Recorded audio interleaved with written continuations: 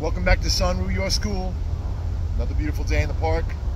Another installment of defense against a knife.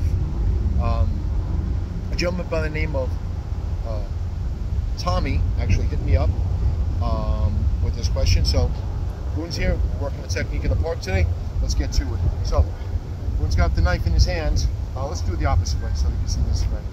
When I'm standing in nice and relaxed, the traditional movement, let's just go back 1 second. The traditional movement is to come up, through, etc. We modify it for the street. My hands are right here. When that knife comes up into me, I'm still shielding myself. I'm still putting the shield up on this angle. My other hand is coming straight up. As this clasps, it's coming for a punch right underneath the chin. We're going to do both sides. Chop to the neck. I'm going to pop right through to the groin. Once that happens, I'm going to come over the top, drop it up onto my shoulder, take the arm, cut it in, and drop him. Okay? Let's do it the same thing on this side. Right from here, I'm relaxed. 1, into here. Punch up into the throat. Hit to the side of the neck. Kick through to the groin. Once I have his arm in this position, I just switch my hands, step up in, and I cut down on the arm and into this joint. Thank you. The movement, like I said, the flow of the movement, the traditional movement way is to come up, through, out. That guard, that shield here, grasping the knife, okay?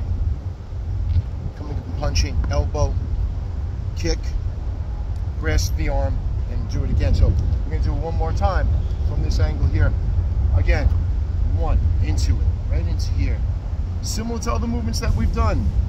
Comes across, punch straight through. Hit to the side of the neck. Kick that knee out. When I capture that arm onto my shoulder here, I cut down. Introduce knee to face after that. That's broke. That wrist, that elbow, it's broke. Anybody that says there's no defense against a knife, oh yes there is. It's just a matter of practice. Look, it's a knife. Can I still get cut? Yes, absolutely. But I'm not going to just stand there and let somebody stick me with a knife. Flow into it, move into it. Without the blade, stand on this angle. My movement is 1, 2, strike them up off, kick them to the groin, grasp, cover, cut, down. Thank you. The only difference is the blade. Whether it's without a blade or with a blade, the movement's still basically the same. I'm more concentrating and more control on that blade hand, but it's still the same. Thank you for your comments. Please, like I've said in the past, like, share, subscribe. Let's get the message out there. We're not here to be YouTube superstars. Like I always say, I believe in you. I got faith in you because you hit me up with these questions all the time. Remember, every day, believe in yourself just a little bit more.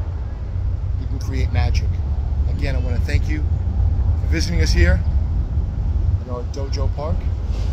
Welcome back to San-Ryu School. We will see you again soon. Whoosh!